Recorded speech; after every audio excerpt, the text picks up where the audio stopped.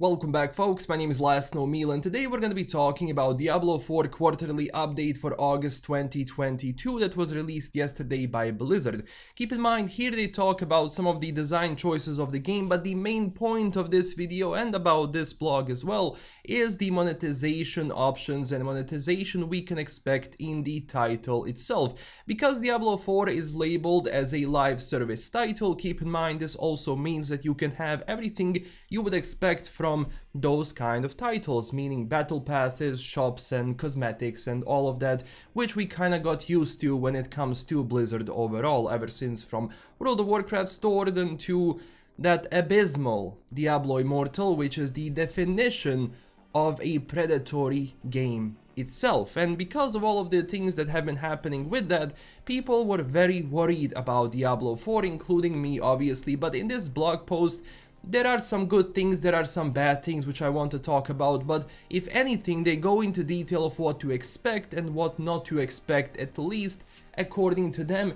We don't know if these things are going to change once the game comes out, because it wouldn't be the first time that Blizzard said something and then in the end once it releases it has all of the things which they did not want to include. So let's get into the blog itself. So first things first, let's talk about seasons themselves, and this is what they say. Many of you have enjoyed the seasons in Diablo 2 Resurrected and Diablo 3 and have asked for more extensive season support. Yeah, it was okay.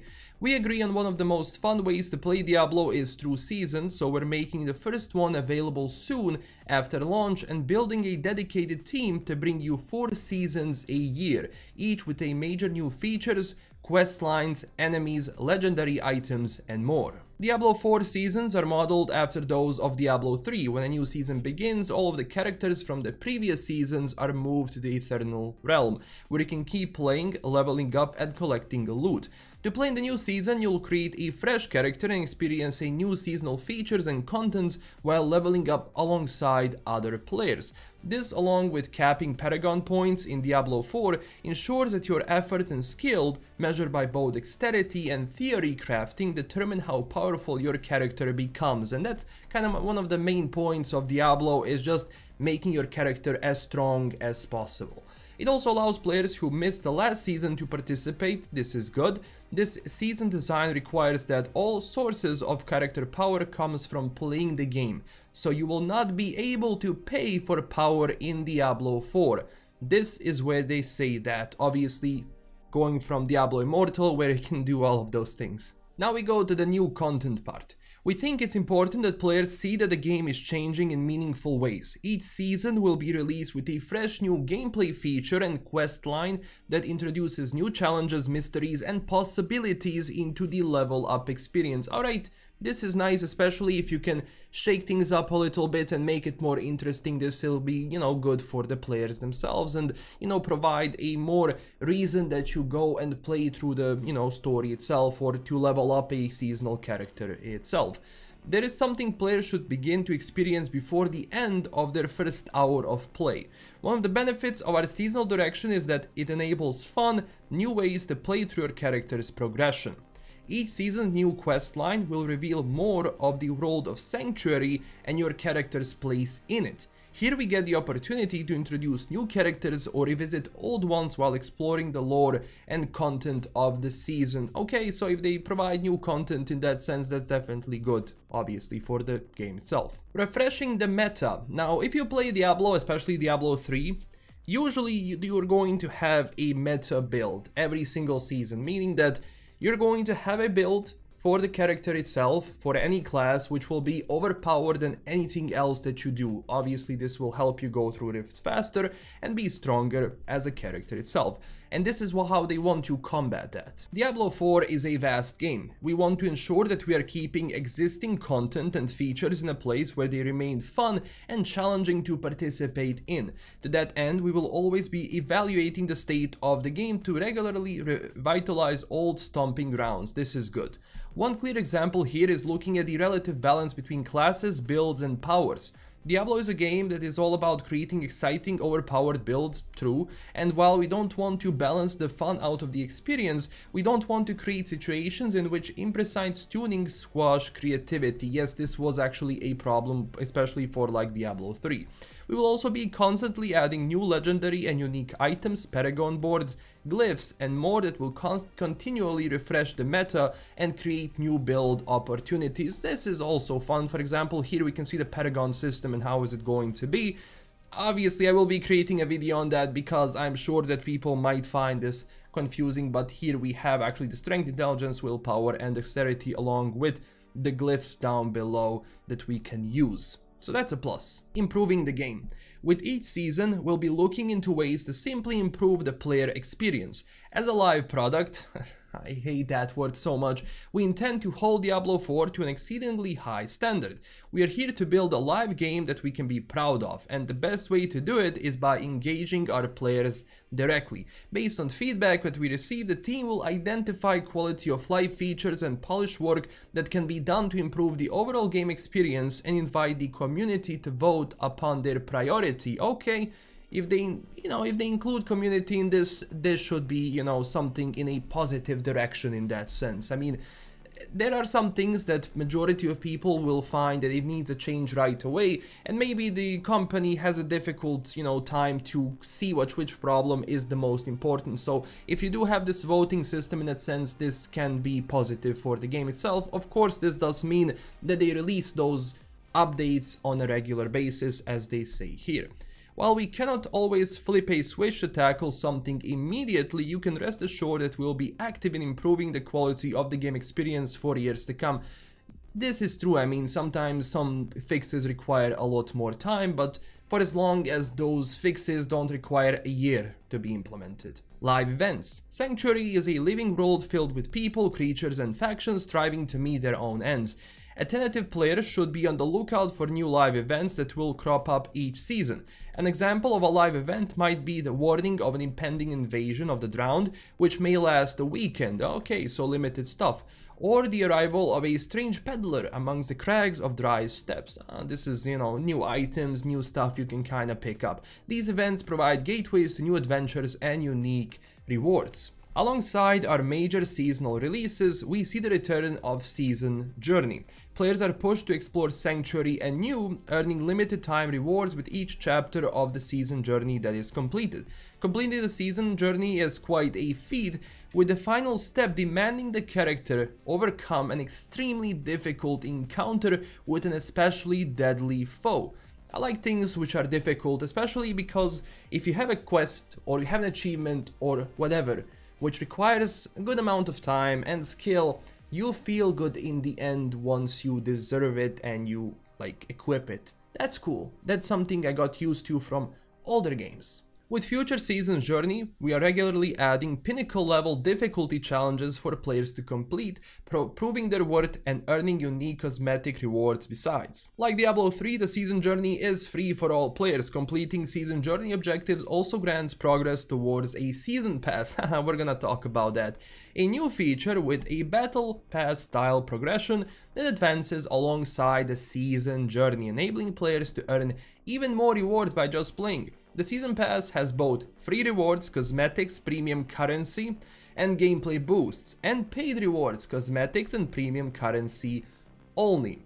And I mean, if you played any live service game, you kinda know what they're gonna be talking about. A Season Pass, a Battle Pass, however you want to call it, and basically the more you play, the more stuff you're going to unlock. There's going to be a few tiers, usually there are 2, but sometimes there are 3 or more, where, buying that gives you just more rewards as you play throughout it. And of course, if you go to a certain level, and for example, your free Battle Pass level is 60, and you buy it, it's going to unlock everything you have earned so far. So that's something which kind of became a standard today when it comes to these sort of games or any live service games in general. And now we go more directly into the Season Pass itself. As Keegan Clark, director of product for Diablo 4 says, this is what it says: Diablo 4 will be a full-priced game with a cosmetic shop and Season Pass, none of which will provide any pay-for-power options. Our goal in designing our in-game purchases is that we want to create beautiful things which add value to the player's experience of the game. Okay. The scale of Diablo 4 seasons is much more ambitious than we've ever done in the past on Diablo 3, good, with a large development team dedicated to seasons after launch. Diablo 4 will be supported by an army of developers for years to come. I really want to see if this is going to be true. If yes, then cool. If not, then come on. With all of the exciting plans we have for seasons, we want them to be enjoyed by everyone, regardless of whether they buy anything from the shop. I am grateful for the opportunity to finally share more with the community about our live service model. So the seasons themselves will add new gameplay, quest challenges and meta changes and quality of life improvements. The season pass recognizes players' dedication with great rewards unlocking as you play more throughout the season itself. You know, the more you play, the more you're going to earn. There will be a single track of free rewards with free tiers that are unlocked by just playing the game and leveling, and premium tiers which provide no in-game power or advantages over other players. The free tiers of the pass will provide gameplay boosts to all players, things which make the journey of leveling up fresh seasonal characters faster and more streamlined. In contrast, the premium tier rewards are focused on aesthetics, providing a huge value, 800%, in the form of cosmetics and premium currency. Many of the rewards embody the seasonal theme, helping players show off their participation in that season. And here is what you can expect. The Season Pass has free tiers and premium tiers, something we already talked about. The Season Pass awards cosmetic. Like the shop, these don't affect gameplay. Additionally, certain cosmetic types are exclusive to Season Pass, of course they are. The Season Pass awards premium currency that you can spend in the shop itself, and here they say on cosmetics only. The Season Pass awards free season boosts. Boosts accelerate players' progression for the duration of the season. For example, a season boost might accelerate XP earned to make leveling multiple characters within the season faster. Because they affect gameplay, season boosts are free rewards for all players. Okay, this is good. We want to be clear that players cannot unlock season boosts more quickly through purchases. There is no way to unlock more boosts or boosts at a faster pace by spending money. So basically what they say here, it's not Diablo Immortal. It's not going to be that. But at the same time, like whenever you say like, oh, you're gonna pop a potion or whatever, that can be done in a multiplayer within the video game itself. You know, having a potion and all of that is kind of lame, but it is what it is. At least it's going to be free for all players. As they say here, players can purchase tiers, but they won't speed up getting season boosts. Yeah, that's something basically you can buy every single unlock on the battle pass. It's been something that, you know, they've been using for a long time. Not just Blizzard, but every live service, you know, game.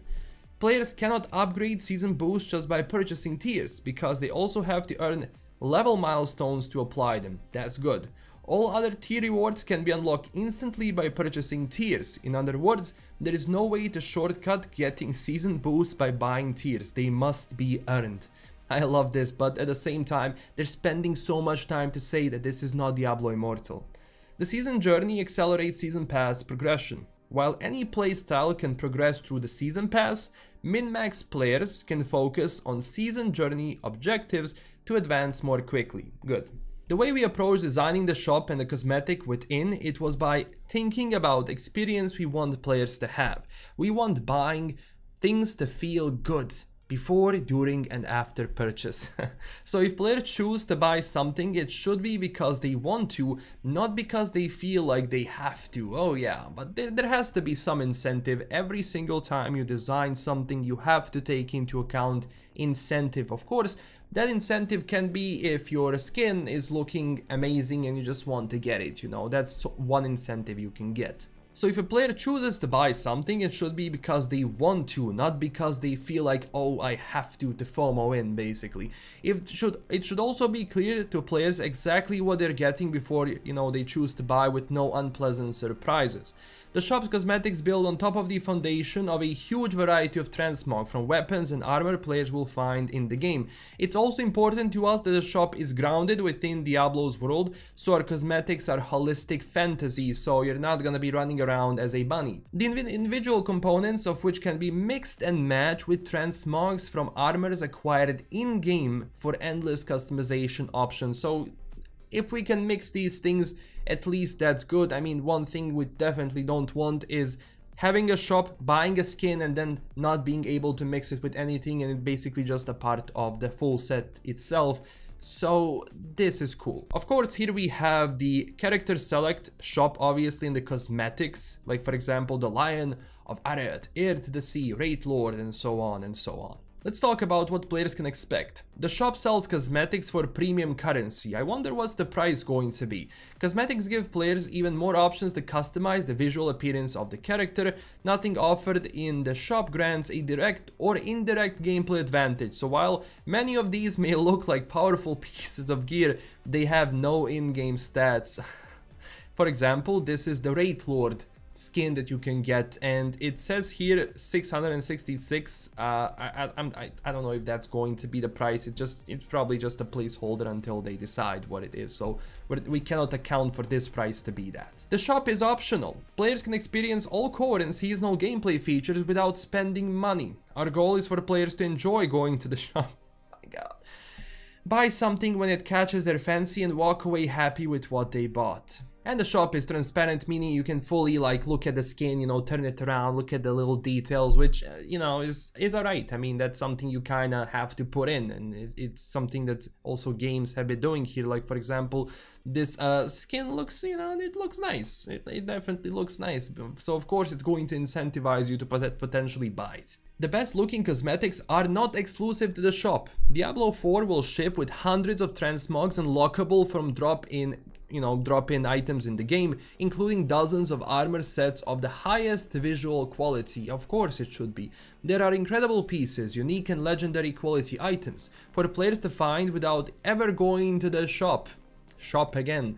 The shop offers more diversity of choices, not systematically better choices. That's subjective. I mean, here they, for example, provide 3 examples. On the left, we have legendary armor, which you can earn through the game, and the right is something you can buy from the shop. Look at this one, for example. It's subjective to say which one you like the most. I like the right more, because it's more of that, you know, barbarian kind of vibe. While the left, I'm gonna be honest, it looks great, but at the same time, it looks like something you're gonna be wearing at level 35 in the game, pretty much. But again, this is, you know, subjective, who likes what. Same for these two as well, especially because this one on the left for me looks kind of cool. It kind of goes well with the character, and on that side is nice. But on the right, we have another skin which, you know, for some people might look better than the one on the left. Like, for example, even the Venetian three-face mask, or you have this chaos orb, I believe, in Path of Exile. Like this mask itself, it's very similar to that. That's kind of funny. And of course, here one we can see as well. This one on the right is going to be from the shop. The left one is going to be earned through playing the title. Again, this is something you kind of like, you know, it's subjective what you like most. I like the right more. I don't know, it looks like weaker than the left one, but at the same time I like the vibes of the right one a lot. Armor transmog in the shop are usable on all characters of that class, so obviously once you buy this one for the ranger, let's say, you can only use it for the ranger class, because it wouldn't make sense on having this set on a berserker or someone else. The most important guiding principle behind the shop and season pass is to create something players love, look forward to, and appreciate being part of the game. Cosmetics in Diablo 4 create new ways for players to express themselves and never provide advantages in game. Oh my god, they're trying to say so much to you. This is not Diablo Immortal, guys. This is not gonna be that. Players will experience all of the fun of the seasons, whether they spend anything or not. Okay, fine. We intend to continue our dialogue with players about shop and season pass, and we'll always listen and see community's feedback about it. It is our sincerest belief that we can work together with the community to keep Diablo 4 a living, evolving world for many years to come. So my closing thoughts on this, through everything we have read, is that this was a long-winded post. As I said, that they want to tell you that this is not going to be that predatory Diablo Immortal, which honestly, you know, they have to say a lot of times, because some things can pass through the mobile market, but PC market, console market, people don't really like that all that much. But you know, technically right now every single live service game or any game just goes and works in that way. It started with free games having that, and slowly but surely we're moving into fully priced games which also have that in the end, so you just have to kind of deal with it. And there's two reasons for that. Number one, it brings huge amounts of money. There is various data which shows that microtransactions in general generate huge amounts of money for a developer. And second of all, you know why they do it? Because people spend money on it. It's a hard fact that people have to deal with. People spend money on microtransactions. It is what it is, sadly. But one thing which I do like, if they stick with this, obviously there has been multiple times where Blizzard said something and in the end it turned out to be false, and it turned out that yeah, maybe we didn't really mean it in that way, we can kind of, you know, navigate around it. If this stays as is, then it's okay, it's enjoyable in some sense, but the results themselves and the results of those updates and seasons and the looks in the game are going to be beneficial for that. And I'm sure, because I'm also going to be playing this, I will be going through each transmog, through each set to compare it from in-game to shop ones, because I want to see how those shop ones are going to be and if they're going to be better in design and quality than the one you can earn in the game itself. And it's also going to be important to see how many more armor pieces or sets they're gonna be adding for in-game, meaning that new sets that you can find, mix match in the game, even if you don't spend money on it. That's going to be an important thing, because if each season you get a new set and the base game stays as is, where you have a limited amount of those sets, obviously you can transmog all of that, mix and match it for various combinations, but it's still going to be interesting to look at. And I'm not going to lie, I mean, I will be playing this because I'm crazy about Diablo, and even though if it has this, you know, I'll play it, but it's also good for the channel because it's content in the end. But at the same time, it just leaves a bad taste in the mouth, and after Diablo Immortal, I have a hard time trusting Blizzard on this. So hopefully this turns out the way it is, because the core gameplay, like the gameplay we have seen on trailers, I mean, it looks fun, and hopefully it's not ruined by microtransactions and monetization options, but we'll see. But tell me down below, what do you think about all of this? Do you like it? Do you dislike it? Are you okay with this? Are you not? Are you going to be buying this or not after these news? Let me down below. And also, huge thanks to my current Patreon supporters. If you want to support the channel in an extra way, you can go to Patreon. Thank you so much for it. And also, if you enjoyed this video, smash that like and subscribe button for more, and visit us on Twitter and Discord. This is LKM signing out. Stay classy everyone, and bye bye.